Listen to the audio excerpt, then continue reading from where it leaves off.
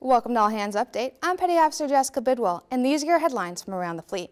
The Seabees, the Civil Engineer Corps, or CEC, and Naval Facilities Engineering Commands, or NAVFAC, recently celebrated their respective anniversaries this month. The Seabees celebrated 73 years of service, while the CEC celebrated 148 years, and NAVFAC celebrated 173 years. These organizations have a robust history and are pivotal to the construction and maintenance of naval facilities in CONUS, OCONUS, and under fire. The Navy released a new NAV admin reauthorizing the Surface Warfare Officer Critical Skills Retention Bonus.